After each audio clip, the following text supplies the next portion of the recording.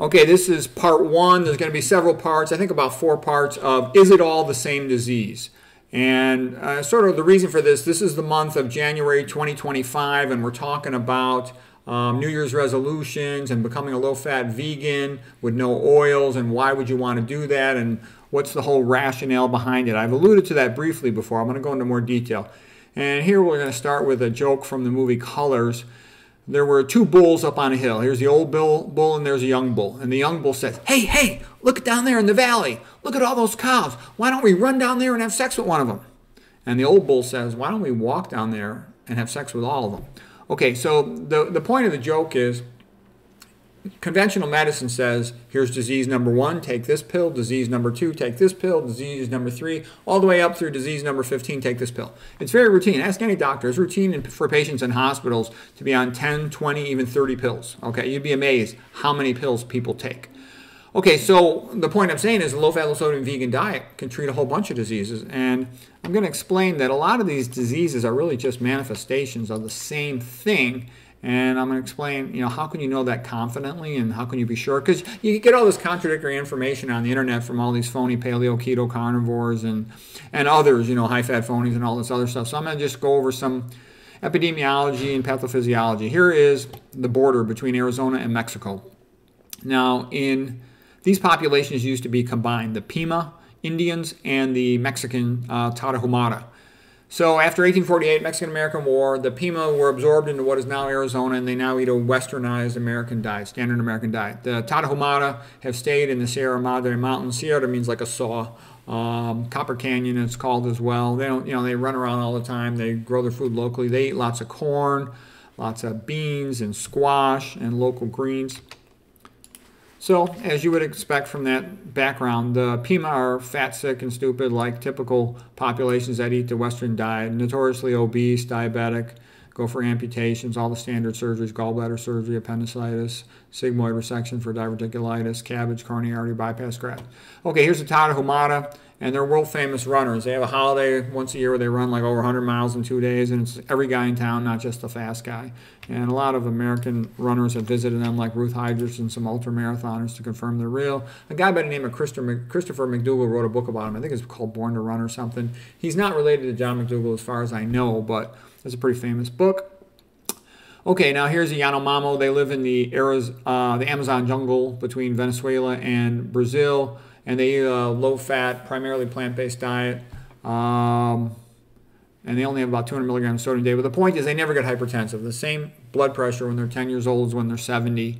And then there's something called the Simani population, also from South America, and they got them onto a cardiac CT scanner, and they found they had the lowest calcium of any in their coronaries of any population ever studied. And it goes on and on. You go to China before 1975 when they ate white rice for about 90% of the calories. 1 billion out of 1 billion are skinny. Okay. Here are the different diets. The American diet, they're screwed. They got more of everything bad. Okay, more diabetes, hypertension, MI, stroke, impotence, cancer, everything bad. Okay, you go to East Asia, Japanese, Korea, and China, and the diet was healthy in terms of low in fat, low in protein, a lot of white rice, again, huge amount of percentage of the calories, up to like 90%. But what got them in trouble, especially like Japan, for example, they're eating lots of salt, like 12 to 14 grams per day of sodium. That would drive up their blood pressure. And same thing, they're also smoking like chimneys, a lot of tobacco. So that would cause hypertension and strokes. But they still were reasonably healthy with a low-fat diet. And they also eat a lot of fruits and vegetables, especially vegetables. Okay, here's the Indian diet, people from India. And I think that gets them in trouble. They eat too much fried food, many of them. And the fried food is increasing the risk of diabetes, coronary artery disease, cognitive impairment. And they eat some fat in the form of ghee, the butter, and yogurt, but the fried food seems to be the worst thing as far as I can tell from studying that diet and that population. And here's a low-fat vegan diet. They have the lowest amount of everything, the least amount of all these problems. They don't get hypertension. They don't get diabetes. They have hardly any atherosclerosis, stroke, coronary artery disease, very low rates of cancer. I mean, why wouldn't you want that? You win the game in every way. And the reason is the species-specific optimal human diet. And here's what it comes down to. You are here on the map.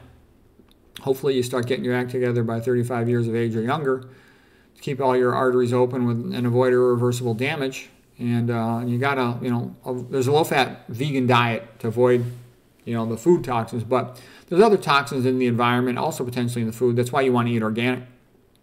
But if you do that, you got a good chance to live an average of about 90 years of age. If you don't go down that route, this is what happens to like all the patients. I mean, the patients are kind of generic. Every public individual thinks of themselves as an individual, but I can tell you, as a doctor, I don't even look at the chart. I mean, I just know. Somebody tells me, the patient's over 50, over 55. I just assume they're hypertensive, they're diabetic or pre-diabetic, they've got atherosclerosis, they've got coronary artery disease, they probably have a cataract, they're probably cognitively slow. It's so common that if you're busy, you're not even going to look on the chart. You're just going to make that assumption, and that'd be a safe assumption. You won't get burned by it. You'll be safe with that assumption.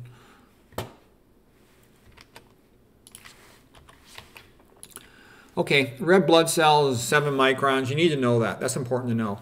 Capillary is about 5 microns in diameter. So what that means is when the red blood cells enter a capillary, they have to bend back on themselves. They have to be flexible. Deformable is often the used medical word.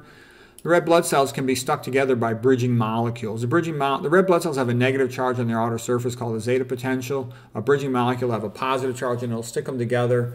And then you're now, instead of pushing individual red blood cells that are flexible through a capillary, you're pushing a bunch of them stuck together. So pressure has to go up. The reason for a blood pressure is to get blood to the top of your brain, your cerebral cortex.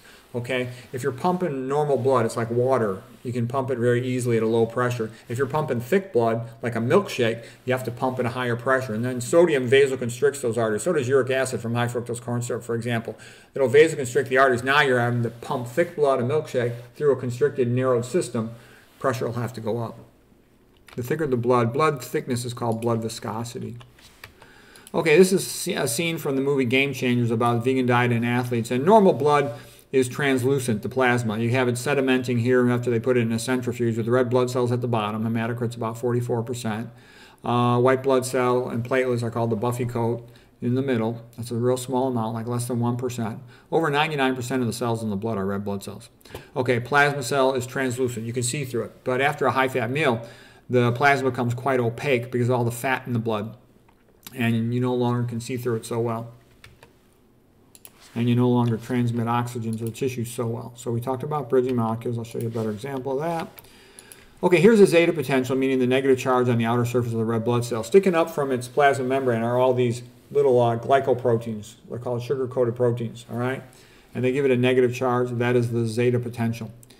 Now, if you have a molecule with a positive charge on its outer surface and it's big enough in size, it'll overcome the zeta potential of 2 adjacent red blood cells and stick them together. So here's an IgM antibody, like from the acute phase of response to an infection. And those can cause the red blood cells to stick together. That's why acute infections can cause thrombosis.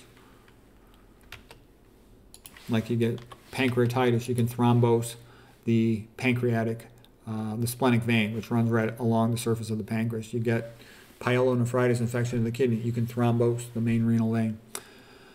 Okay, here is the effect of LDL cholesterol. The higher the LDL cholesterol, the more red blood cells are stuck together. LDL cholesterol is a bridging molecule. It'll stick red blood cells together, so that'll increase the blood viscosity when the red blood cells are stick together.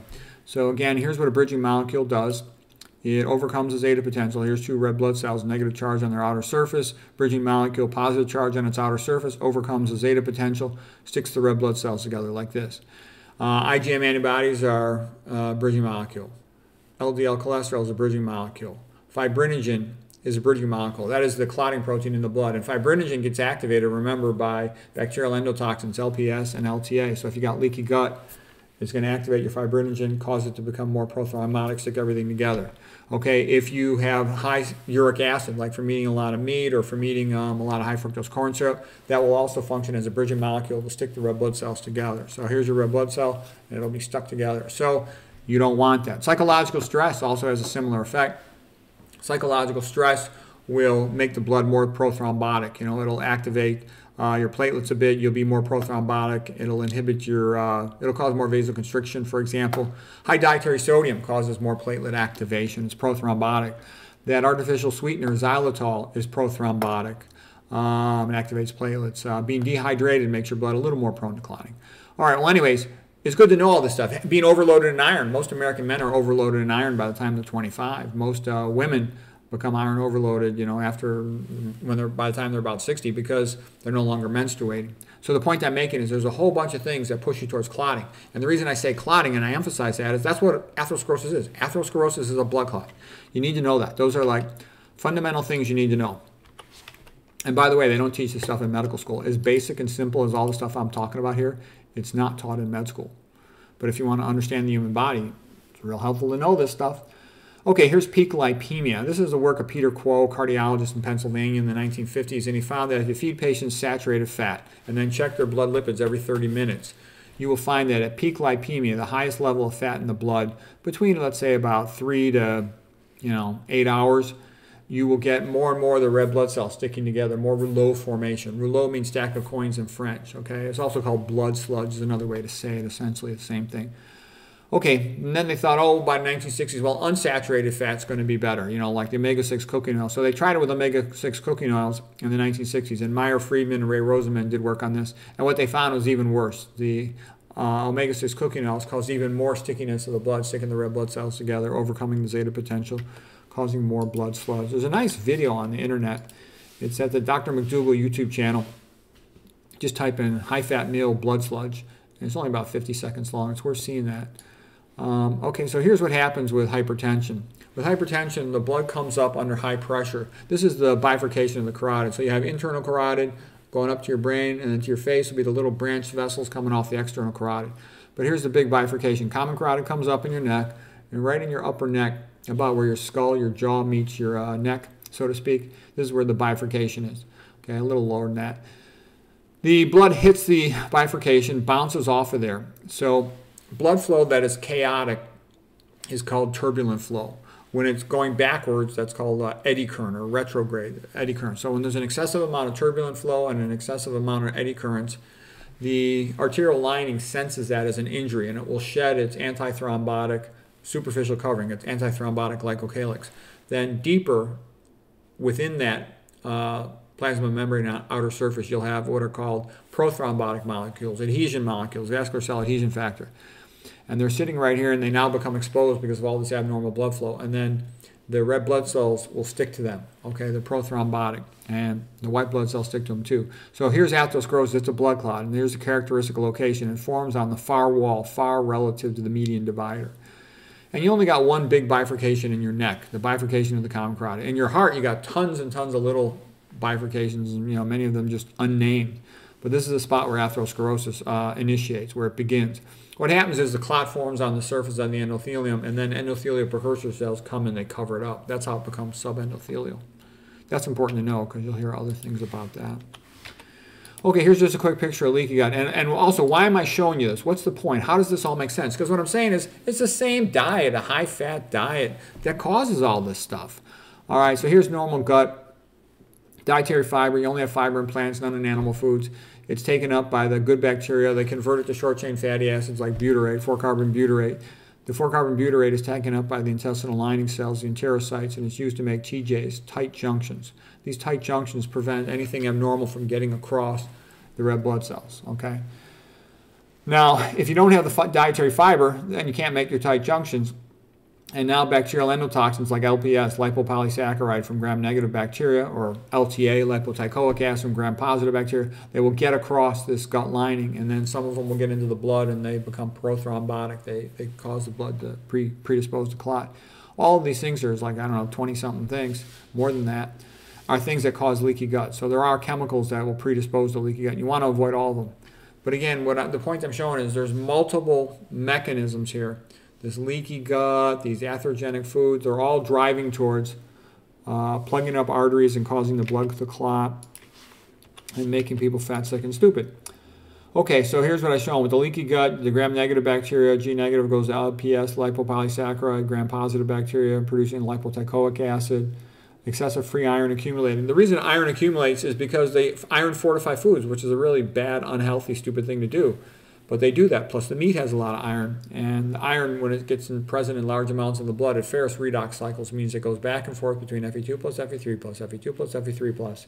And electrons can be given off that will lead to reactive oxygen species and oxidative stress. The key point here with regard to the fibrinogen is it changes from being alpha helix to flattening out to become what's called beta-pleated sheets. This is secondary protein structure, and the beta-pleated sheets will stack up upon themselves. It's hard to stack a bunch of slinkies, but it's easy to stack a bunch of playing cards that are flat. And then they bind to each other, and as the bigger a molecule is in aqueous solution, the more likely it is to precipitate out. So they precipitate out of solution. That means they form a blood clot.